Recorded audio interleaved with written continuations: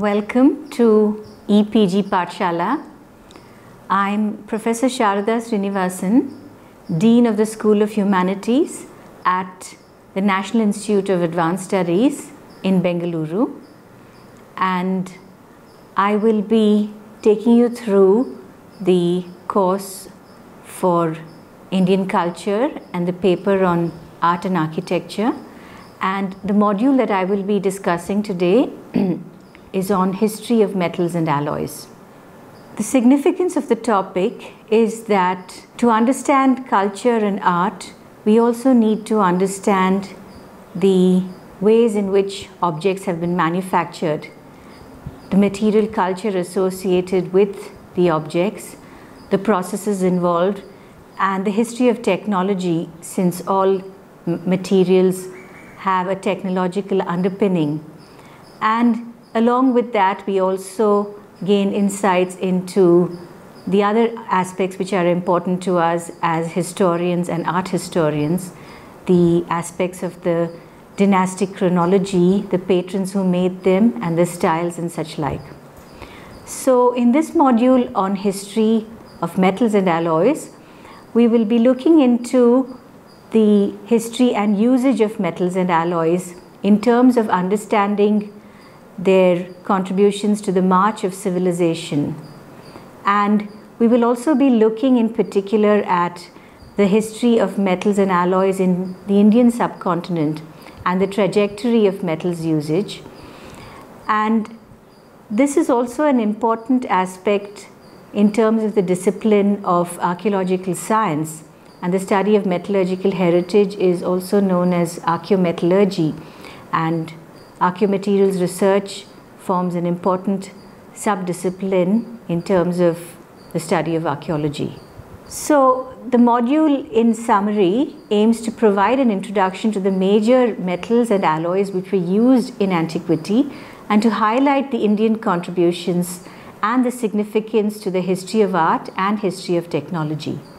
Early society's fascination with metals stemmed out of a demand for a range of utilitarian artifacts such as weapons and tools, while there was also a place for decorative and ritual and symbolic artifacts.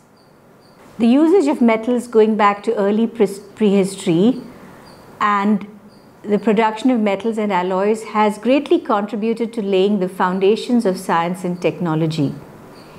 And the trajectory of the extraction and production of metals and alloys is a very important aspect of the story of civilization.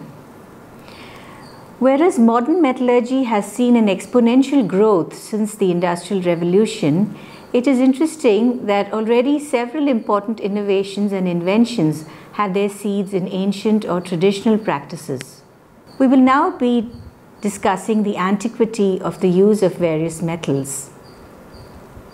Metals were extracted and utilized in the past in several stages, progressing from the use of native metal, i.e. those metals which were easily found in the native state, to those which were found in combination as ores, and thereto it was those which could be easily smelted from the ores which were first identified, and then those which were more difficult to extract or smelt were discovered later.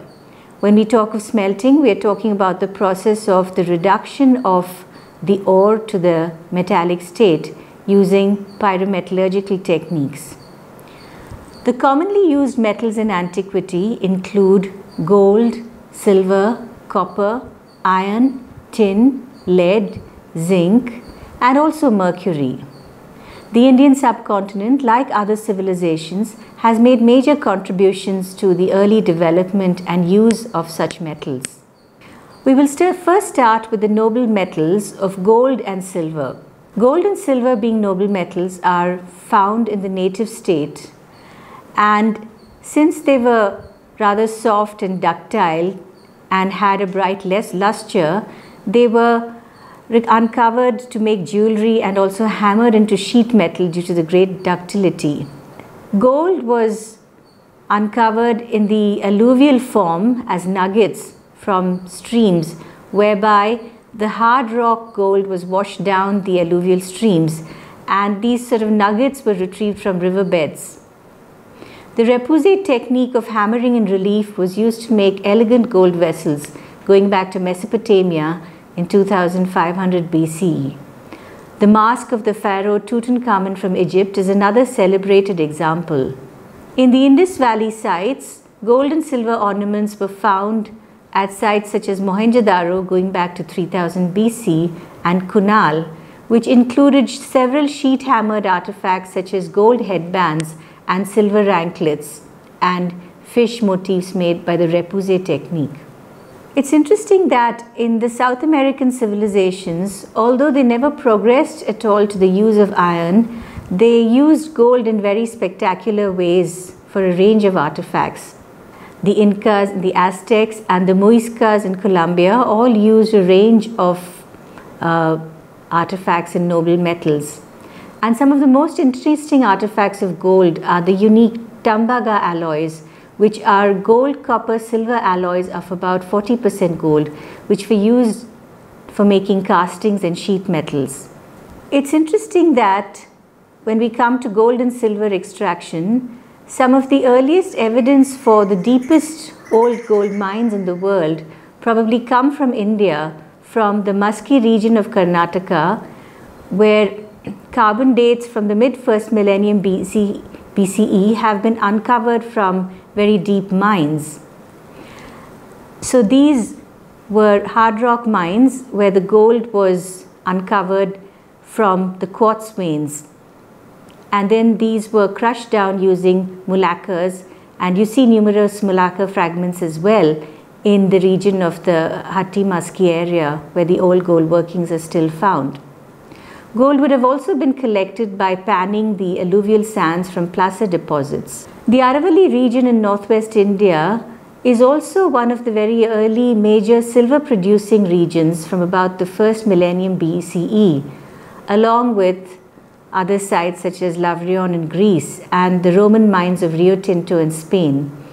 And silver is also extracted by the process of cupellation in earlier times.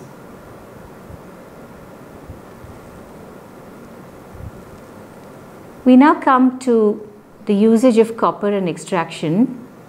It appears that native copper, or copper in the unalloyed metallic state, was the first metal used by man going back to ancient Turkey and Mesopotamia about the 7th millennium BCE. It is also interesting that native copper was abundantly available in the Great Lakes region of North America, and the North American Indians used the native copper to make weapons and implements solely by hammering and annealing, so that they never needed to attempt casting and smelting. Early evidence for smelting copper comes from the Middle East from about the 4th to 3rd millennium BCE from parts of Israel, Jordan, and Egypt, where copper oxide ores such as green malachite were smelted at temperatures of around 1200 centigrade. Arsenical copper was also used in Mesopotamia prior to the use of tin bronze, of which the most famous and extraordinary examples are the bronze bulls of the 3rd millennium BCE, where the enrichment of arsenic at the surface was found to give a shiny coating. Early copper smelting is reported from the pre-Indus Valley sites of Baluchistan in northwestern India, of the part of the subcontinent close to the Iranian border of about 6th millennium BCE.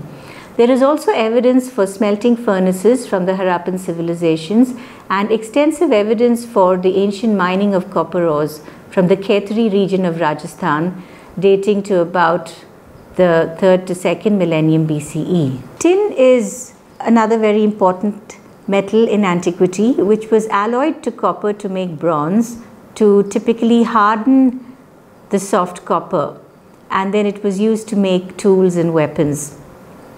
Tin ore occurs also as alluvial deposits or stream deposits, and it also occurs as ore bodies.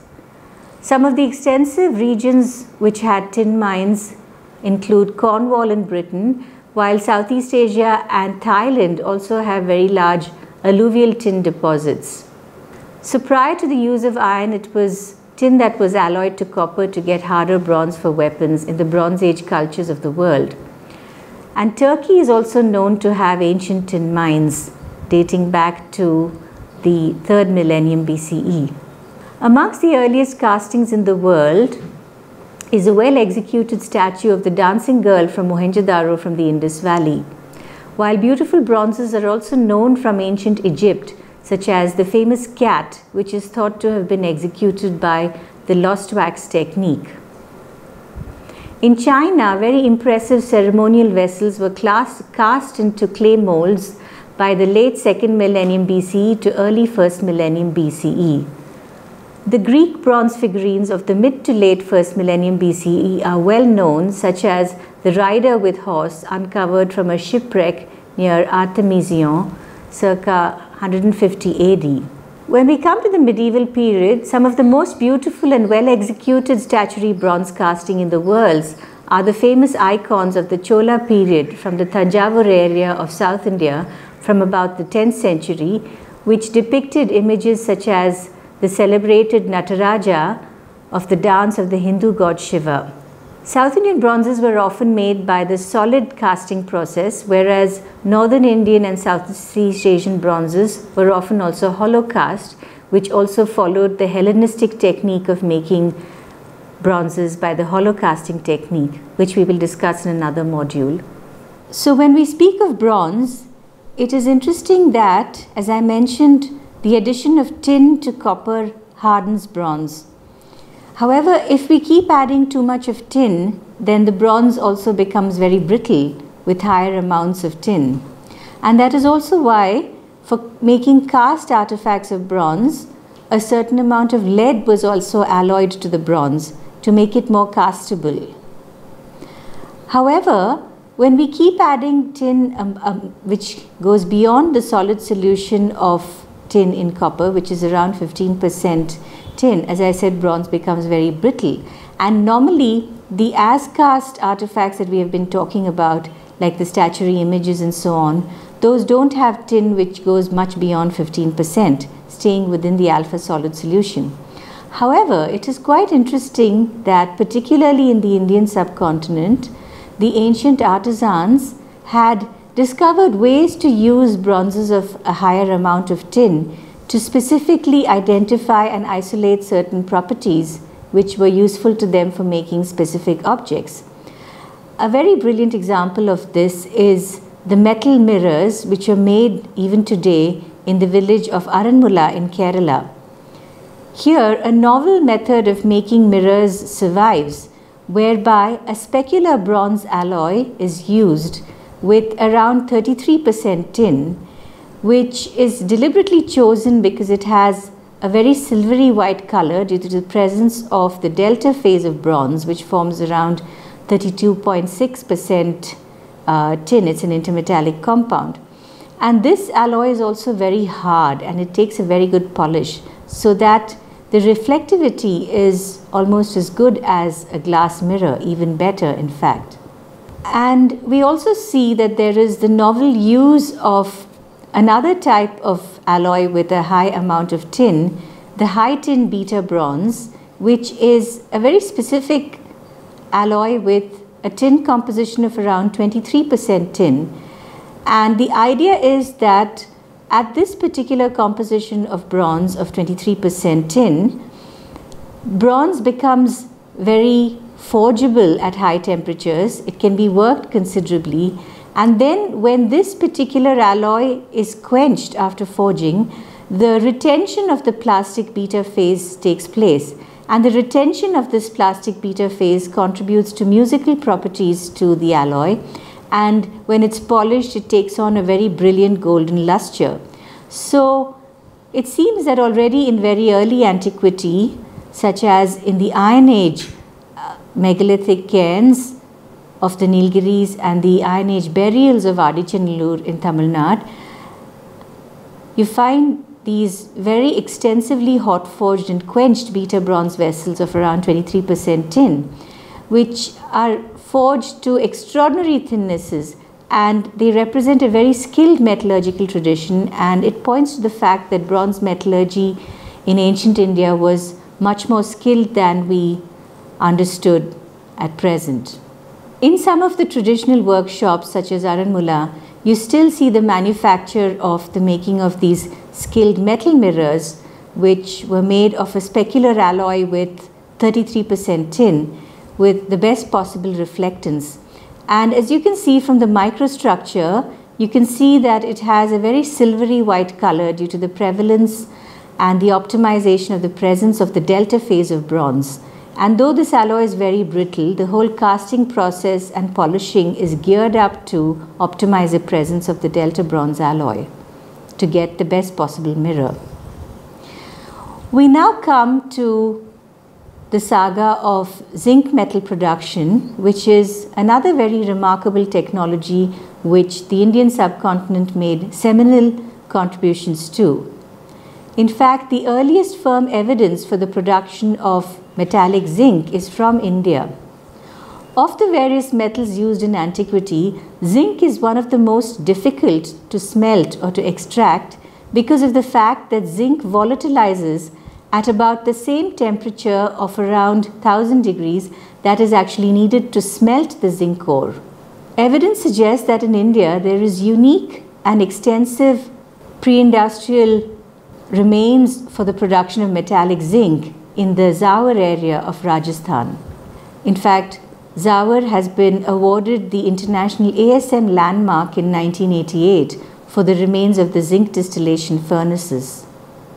To describe this Indian method of zinc metal production, an ingenious method was devised of downward distillation of the zinc vapor formed after smelting the zinc ore. This was achieved by using specially designed retorts with condensers and furnaces or koshtis that enabled the smelted zinc vapor to be drastically cooled down to get a melt that could solidify to zinc metal. It's also very interesting that the 12th century text, the Sanskrit text of the Rasa Ratna Samuchaya, describes this method of zinc production. And in fact, at Zawar, you can still see the remains of the koshti furnaces with the retorts, which the Rasaratna Samuchaya in fact describes as being aubergine shaped. And the condensers have a stem and the portion in which the ore is packed, and then the downward distillation into the bottom of the furnace takes place. And in fact, the furnace is heated on top above the perforated grill through which the retort goes down to the bottom of the furnace. So it is a very ingenious way of designing a furnace which brought about this efficient process of downward distillation of the zinc vapor. And rasa here refers to the zinc vapor. It's also very interesting that the production of metallic zinc was virtually unknown in Europe until William Champion first established commercial and industrial zinc smelting operations in Bristol in the 1740s. And in fact, it appears that William Champion was quite a lot influenced by the process that he would have seen in the Zawar area.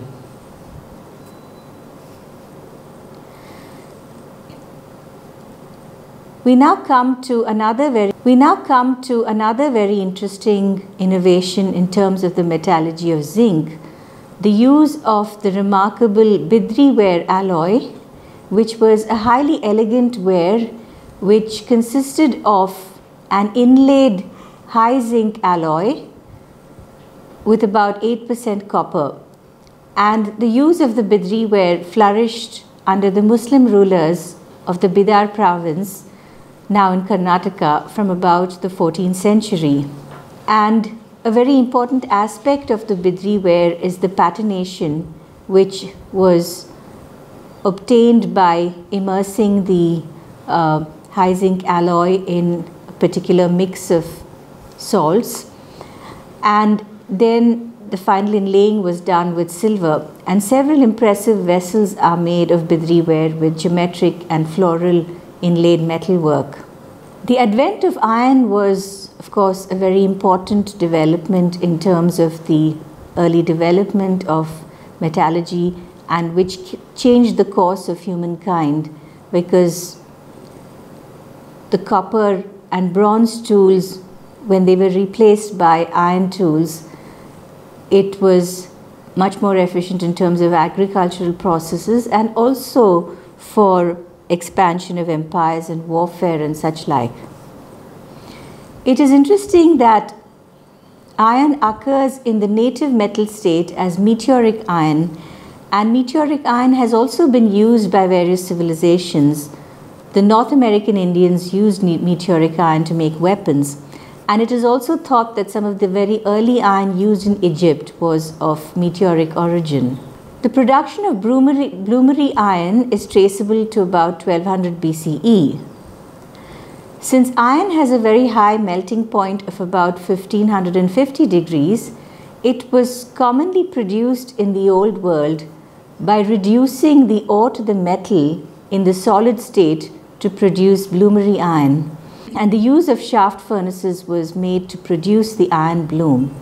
It has been thought that the Hittite kingdom was one of the major early iron producing centers by the mid-2nd millennium BC and was thought to have had an early monopoly of iron production from where it spread to the Mediterranean. However, we should also note that there seems to be interesting and early evidence for the use of iron in India as well, at least by the latter part of the 1st millennium BCE, with evidence from the Gangetic Valley and about the 2nd millennium, and also from the South Indian or Deccan megaliths, where in particularly the finds of iron became very widespread to the point that they are known quite often as Iron Age complexes. A most spectacular testimony to the skills of early Indian iron workers is the Delhi Iron Pillar, which stands in the Mehrauli complex in New Delhi. The forging of wrought iron seems to have reached its zenith in India in the 1st millennium AD. The largest massive iron forging is the famous Iron Pillar at New Delhi, which is dated by inscription to the Gupta period of the 3rd century AD and towers at a height of over 7 meters with a weight of about 6 tons.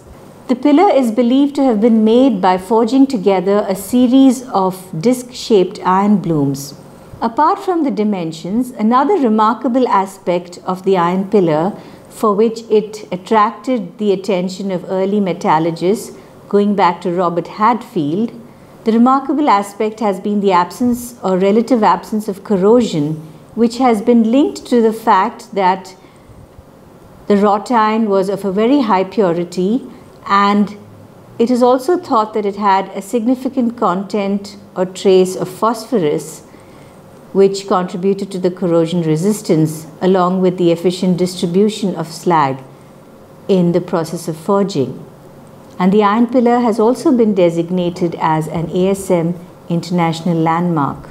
It's also very interesting that the Indians had gained very early mastery in the making of high-grade steel. India has been reputed for its iron and steel since Greek and Roman times, with the earliest reported finds of high carbon steels in the world coming from these regions. Woods is the anglicized version of ukku in the languages of the states of Karnataka, Tamil Nadu and Andhra Pradesh, denoting steel, which several European travelers observed was being made by crucible refining processes.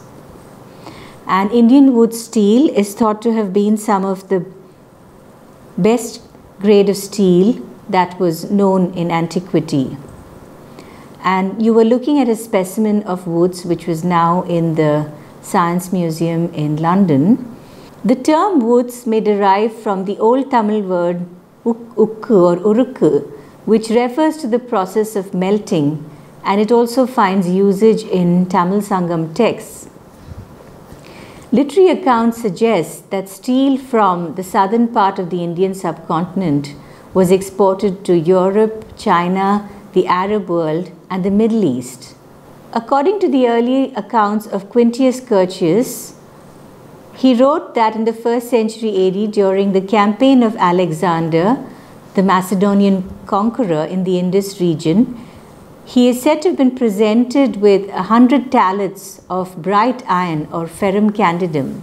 As indicated in the accounts of the 17th century traveller Tavernier, tens of thousands of shipments of wood steel were sent from the kingdom of Golconda in modern Telangana to Persia and West Asia to make the fabled Damascus blades. The Damascus steel blade, believed to have been forged of Indian wood steel of a high carbon content of 1.5 to 2%, was reputed for its cutting edge. Henry Yule mentions the references made by Marco Polo, the Venetian traveller.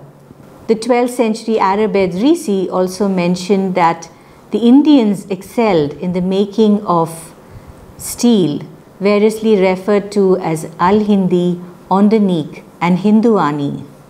The fame of the wood steel also derived from the fact that it was the raw material used to forge the Damascus blades, and according to accounts, the best of the Damascus blades were forged in places in West Asia such as Damascus. The typical damask or watered silk pattern was obtained by etching a forged wood ingot to get alternating patterns of pearlite and cementite, which related to the metallic structure of the high carbon wood steel.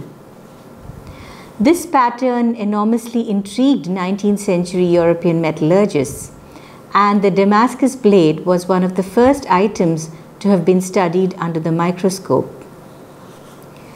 When we talk of wrought iron, we are referring to iron with a very low content of carbon of less than about 0.04% carbon. And when we talk of wood steel, we are referring to a high carbon content of 1.5 to 2% carbon.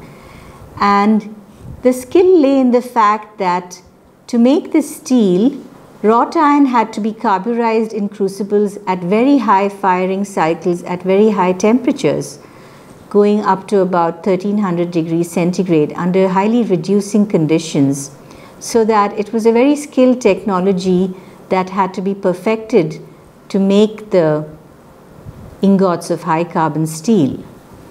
It is also very interesting that the attempts to study and characterize the Damascus blade, which had a very interesting macrostructure of visible layers of cementite and pearlite, actually led to several innovations in the history of metallography and metallurgical study.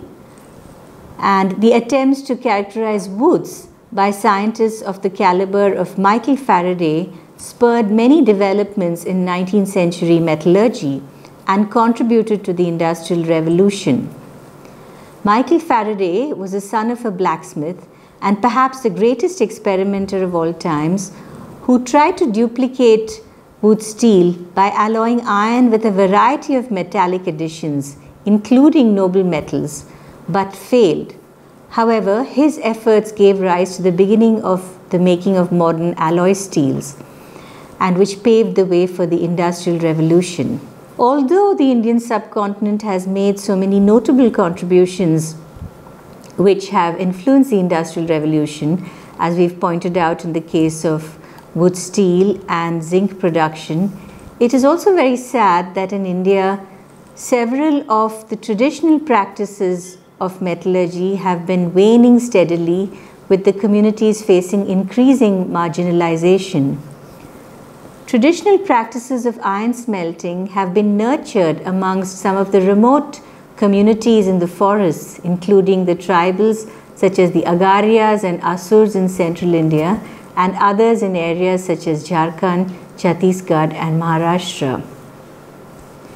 We have on the one hand the accounts of the Romans who talked about this steel from the Seres, which may be linked to the Chera kingdom of Tamil Nadu and southern India, pointing to the hoary antiquity in the making of high-grade steel and metallurgical products, which were important items of export. However, in the present day, many of these traditions are steadily in decline, and we also need to try to look into how we could preserve and revive these for posterity.